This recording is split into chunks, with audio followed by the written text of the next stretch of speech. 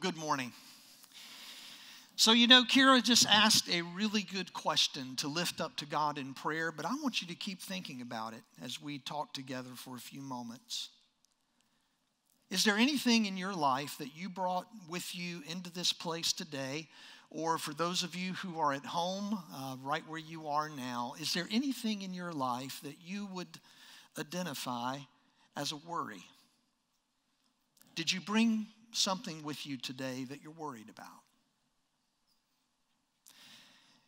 The list could be long. You could be worried about the war in Ukraine. You could be worried about the price of gas. You could be worried about a doctor's appointment that you just had this past week, or you could be worried about the appointment that you just scheduled.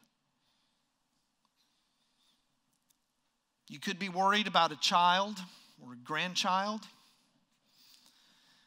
And just as likely, children can worry about their parents at all stages of life. Over the past 2 years, I think we've all had a new level of experience with worry. In fact, Marnie and I were talking earlier this week, just kind of remembering that this weekend marks exactly 2 years since our first entirely virtual worship service in 2020. 2 years ago this weekend. And the opportunities for worry since then, well, they just keep coming, don't they? Whatever it is that might be on your mind today as something you would name in your life as a worry, Jesus asks a question. And the question is simply this: why? Why do you worry? That question is not meant in any way to minimize or dismiss or take away from the importance of what it is you might be worried about. The truth is we worry about things sometimes because they really do matter to us. They're important. And Jesus doesn't address our worries by trying to take whatever it is that burdens you today and make it smaller. He doesn't do that. But the question is a reminder to us that we were never meant to live tense and anxious lives. God never intended that for us. So years ago, I came across this quote from Max Lucado. It's in a book called Just Like Jesus. And I want to share it with you, get you to listen to the way he invites us to think about this. Here's what he says. What if for one day Jesus were to become you? What if for 24 hours Jesus wakes up in your bed, walks in your shoes, lives in your house, assumes your schedule? With one exception, nothing about your life changes. Your health doesn't change. Your circumstances don't change. Your schedule is not altered. Your problems are not solved. Only one change occurs. What if for one day and one night, Jesus lives your life with his heart? What would you be like? Would people notice a change? Your family, would they see something new? Your coworkers, would they sense a difference? And what about you? How would you feel? What alterations would this transplant have on your stress level? What would it do to your temper? Would you sleep better? Would you still dread what you are dreading? Better yet, would you still do what you are doing? With Jesus taking over your heart, would anything change? I know one thing that would change for me is simply that I would worry less. That's definitely one change that would happen. I would worry less. Probably the most frequent confession that I have to make is around worry. And that sermon series that we just wrapped up 2 weeks ago about spiritual warfare, the good fight, that fight for me is so often fought in the arena of worry. That's a spiritual battle that I've engaged far more than I should. Again, the question that we're looking at today is not spoken as an accusation. It's not really even meant to be a rebuke. But why do you worry? I hope you will hear in this question that Jesus asks. It's an invitation. Jesus is inviting you to a worry-free life. He's inviting you to the life as you and I were meant to live it, in fellowship with a God who loves us, who made you, who cares for you. And I want you to hear exactly how Jesus said it in Matthew chapter 6. If you've got a Bible or a device that you want to look at, that's great, or you can follow along on the screen. We're going to begin Matthew chapter 6, verse 25, and for some of you, these will be very familiar words. Therefore, I tell you, do not be anxious about your life. Many translations use the word worry. Do not worry about your life, what you will eat or what you will drink, nor about your body, what you will put on. Is not life more than food and the body more than clothing? Look at the birds of the air. They neither sow nor reap nor gather into barns, and yet your heavenly Father feeds them. Are you not of more value than they? And which of you, by being anxious, can add a single hour to his span of life? And why are you anxious about clothing? Consider the lilies of the field, how they grow. They neither toil nor spin, yet I tell you, even Solomon in all of his glory was not arrayed like one of these. But if God so clothes the grass of the field, which today is alive and tomorrow is thrown into the oven, will he not much more clothe you, O you of little faith? Therefore, do not be anxious, saying, what shall we eat? Or what shall we drink? Or what shall we wear? For the Gentiles seek after all these things, and your heavenly Father knows that you need them all.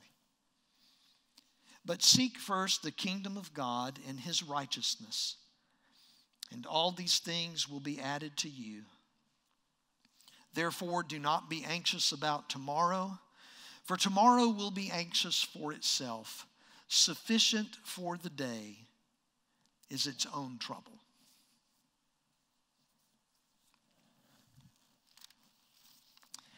Have you ever told anybody, don't worry? Has anybody ever told you, don't worry? And did it work? I want to suggest today, really, all of us know this, no one has ever stopped worrying because somebody sincerely said, don't worry. At least for me, nobody has ever said to me, don't worry. To which I responded, oh, okay. No one's ever just sort of stopped worrying because someone told them to. But Jesus is inviting us in this text into a life free of worry. And over again, he says, do not worry. Do not be anxious. In fact, the word that's the same word in the original language of the New Testament, the word for worry, it shows up in the passage that I just read to you about 6 times. I want to take a moment and I want to look at exactly what Jesus said about worry. And then I want to see how we can actually enter into it. Let's look at these 3 things that Jesus said. It's actually such a rich and wonderful text. There's a lot more to talk about, but I'm just lifting out a few, okay? The very typical preacher 3, all right? But here's what we see in this passage. Number 1, our worry is misplaced. Secondly, Jesus tells us that our worry is unproductive. And thirdly, he makes it clear that when we worry, it places limitations on God. Worry is misplaced, it is unproductive, and it limits God. Now, I want to look at the scripture to see where we get each of those. First of all, worry is misplaced. Jesus says, "Is not life more than food, and the body more than clothing?" The aim of your life was never meant to be simply staying alive. The aim and energy of your life cannot simply be the next meal or how you look. Life is more than that. There are things of greater significance. There's something more than simply these basic necessities. And Jesus is telling us that when we worry about those things, that our worry is misplaced. Because life is more than that. It's more than food. It's more than your clothes. It's more than the house you live in. Secondly, Jesus tells us that our worry is unproductive. Look at this. Which of you, by being worried or anxious, can add a single hour to his span of life? The old King James Version uses that unit of measurement with regard to height. And the word can be understood either way. It can be a measurement of time, or it can be a measurement of stature. The King James Version said, "Who of you by being anxious can add a cubit to his height?" But it doesn't really matter because the point is the same, and you and I both know this. Worry will not make a difference to either of those things.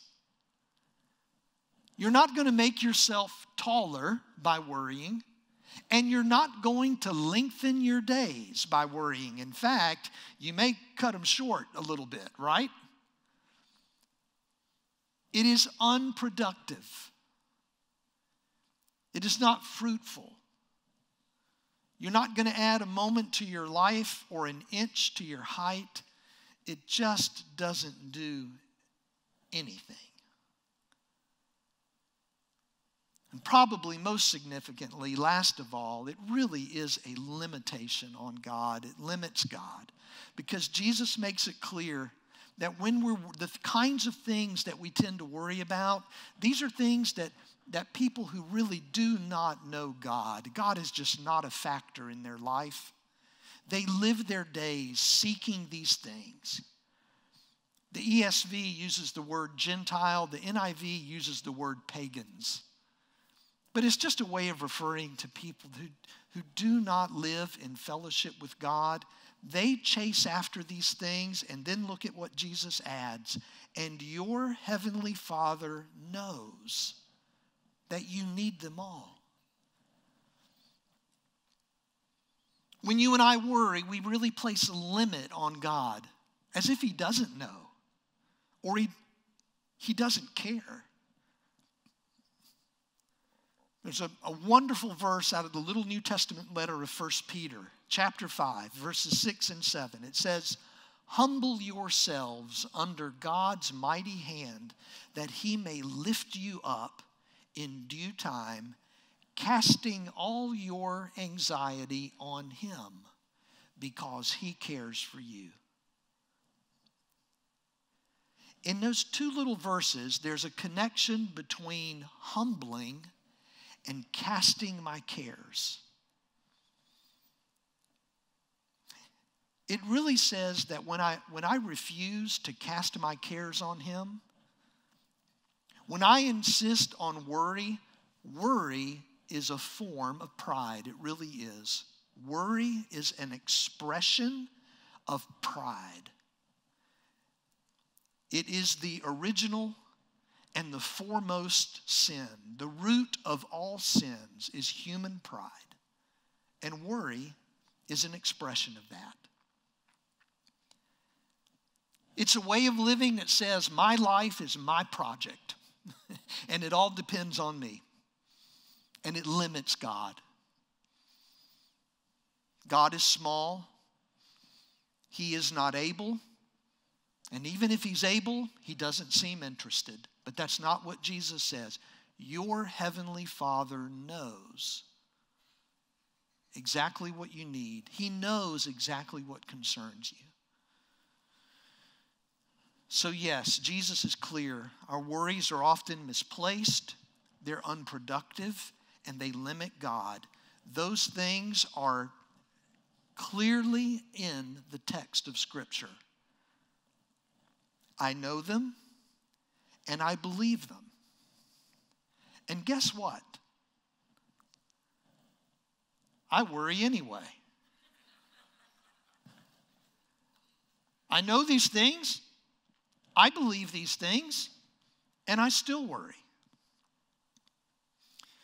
Let me give you just a little example of how it works for me. This is a picture of our driveway in the home we lived in Georgia. Now, first of all, well, let me be totally honest. I chose this one because it's the only one I have on my phone, okay? But I thought it was interesting. What do you notice on the ground? Yes, every now and then in Atlanta, Georgia, you can get snow. And our driveway was the driveway of choice for every kid in the neighborhood. As you can tell, and that's Marnie in the driveway, by the way, but our driveway was long and steep. And on those rare occasions when the snow fell, every kid in the neighborhood wanted to come and slide down our driveway. In fact, you can see some tracks, I believe, right down the middle. Now, I show you my driveway, though, to tell you another story about when we were getting ready to move to Bethlehem, Pennsylvania a few years ago. I lost sleep in the wee hours of the morning thinking, how will a moving truck get our stuff down that driveway onto a truck and up to Pennsylvania? I did. I'm not trying to be amusing, folks. I did. I laid awake thinking about that. Now, you might be hearing me and you're thinking, well, that was dumb. And you know what? You're right. It was dumb. It was a dumb reason to lose sleep. First of all, it was misguided. Of all the things that you can direct mental and emotional energy to, is a moving truck in a driveway worth that? I mean, it's misguided. Life is more. Folks, life is more than your driveway. It was unproductive because there was nothing going on in my mind that was actually going to move furniture down the hill onto a truck. It's totally unproductive. And by the way, the people who do this professionally, they already had it figured out. I was laying awake thinking about it, and someone else already knew the answer. It was unproductive. It did not add a minute to my life. In fact, took away sleep time. I don't know, you ever had evenings like that? Ever had nights like that? And then finally, you know, it really does limit God. You know, if God wants you to be somewhere, He'll make a way. He'll make a way for you to get there. God wasn't the least bit concerned about my driveway. Misguided, unproductive, small God. So I know that none of us have ever stopped worrying just because someone said, don't worry. And by the way, let me make it perfectly clear. My message to you today, I'm not up here to tell you how I kicked my worry habit. But I do want to point out to you in this passage of Scripture one word that I find really helpful. And this is something I can do. When someone says to me, hey, don't worry, I'm just not able, I don't know how to do that. But here's something we can do. Jesus uses two illustrations. Imagine him teaching outdoors. This is the Sermon on the Mount. He's on a hillside. And he's talking to people about worry. And I think just in that moment, he was able to illustrate. And he points and says, look at the birds. Look at the birds of the air. They don't sow and they don't reap. They're busy, but they're not driven. They're not worried. And God takes care of them. God feeds them. Are you not of more value than they? Now notice the train of argument. It is from lesser to greater.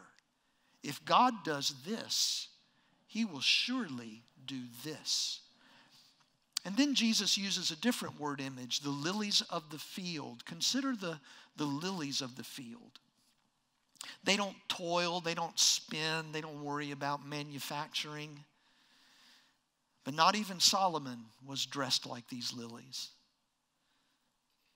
And if God clothes them, he will surely do this for you, from lesser to greater. Now here's the word I want you to notice. And I really just, wasn't long ago that I first came across this. When Jesus talks about birds, he simply says, look at the birds. But when he comes to the lilies, he uses a different word. And in the language, the original language of the Bible, it is a different word. He uses the word consider. Consider the lilies.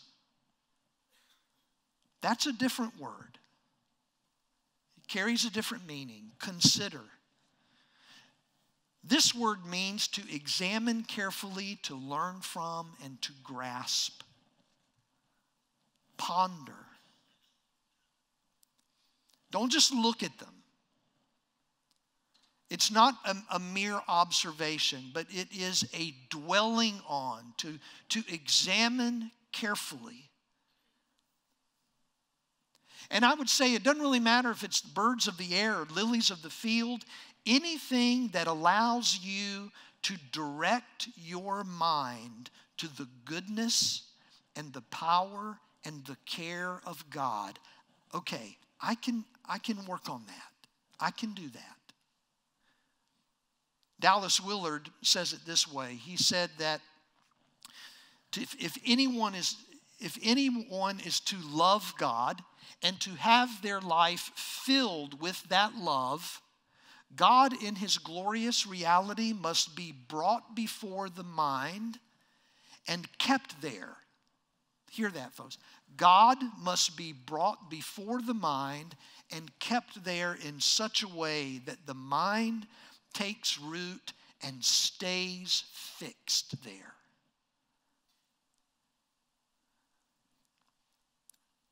See, the question becomes for us, what do you dwell on? And we're always dwelling on something. What do you dwell on? Where does your mind stay fixed? It reminds me of this wonderful little verse out of Isaiah. In fact, I would encourage you this week, jot it down. Isaiah 26:3. Memorize it. Go home and look it up. You keep him in perfect peace whose mind is stayed on you. I love that phrase. Whose mind is stayed. Where is your mind stayed? What do you dwell on? What do you consider? You keep him in perfect peace whose mind is stayed on you because he trusts in you. Consider. Examine carefully. Learn. Anything that directs your mind to the goodness and the power and the care of God. Paul would say the same thing in Philippians.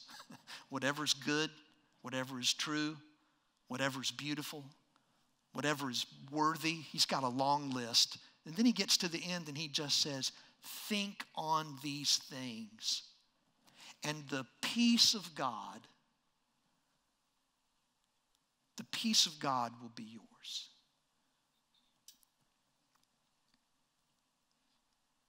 So I would end like this. Here's what, I can't just stop worrying, but I can do this, and you can too. Direct your mind to the truth that you know. And direct your mind to the story that you have lived. The truth we know is always found right here. And all of you probably, so many of you know enough, you probably know the opening line of Psalm 23. That's, the Lord is my shepherd, what? I shall not want. Direct your mind. I shall not be in want. I shall not live with a nagging anxiety. I shall not want. Direct your mind to the truth that you know, and direct your mind to the story that you've lived, because in some way, at some time, you have probably seen the goodness and the care of God. You've lived it. And as we do that, maybe what Max Lucado wrote about, that begins to happen. We begin to live our life with his heart. And the things that worry you, they may not change. But you know what changes? Me. And God does that by his grace. Thanks be to God. Let's pray together. Lord Jesus, we're so thankful that you invite us to live a worry-free life, and we acknowledge that we can't change our habits of worry simply by being told to change them, God. Something else needs to happen within us, and it needs to happen within our heart, and only you can do that. And so as we direct our mind to the truth that we know, and as we direct our mind to the story that we've lived, God, would you be at work to change our hearts so that we can live our days at rest, confident in the care of God. And we pray it in Jesus' name. Amen.